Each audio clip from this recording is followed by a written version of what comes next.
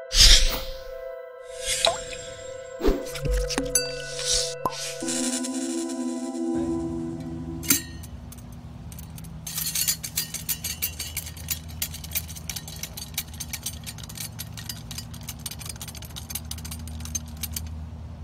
I like to make sure, take a peek, see if I need to go down any further.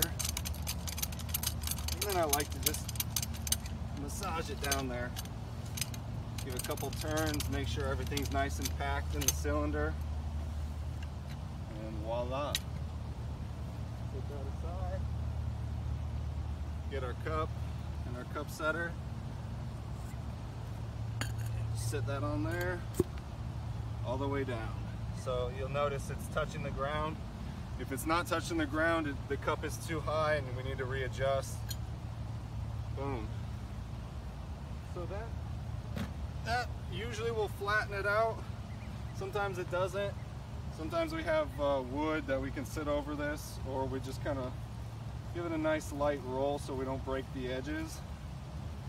And then I like to take this in here and just kind of make that cup look pretty. And that's how that's done.